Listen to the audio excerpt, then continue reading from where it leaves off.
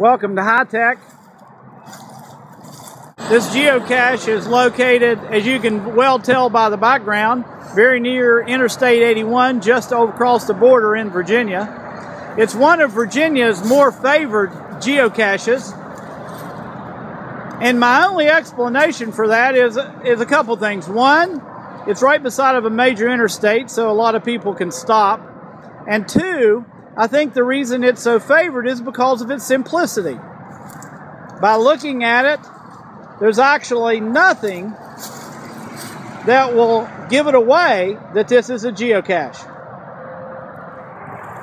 When you arrive at this geocache, you're looking at it. The only thing that gives it away that it's a geocache, it does have plexiglass here in the hole. And so that's the giveaway that tells you that it's really not a birdhouse, that it's a geocache. So as I look at this thing, it's pretty secure, nothing on the bottom. Everything's fairly secure. Now how do I find my log? The way to find the log is very simply this. Push in the cache button. Push in the perch.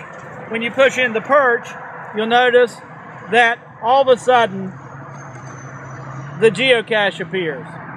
You can sign the log, and then as you pull the perch back out, it comes back out.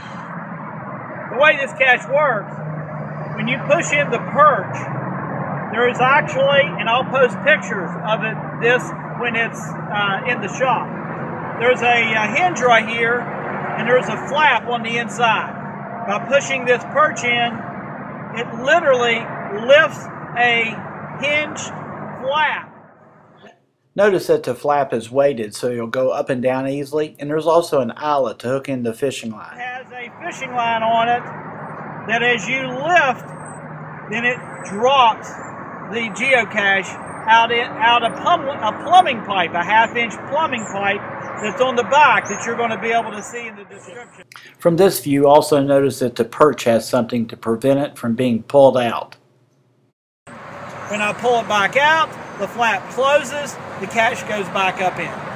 Welcome to High Tech.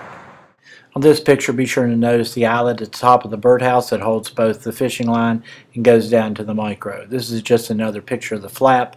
And also in this last picture, please note that I lightly painted the bottom of it black so that you wouldn't see the half-inch water pipe.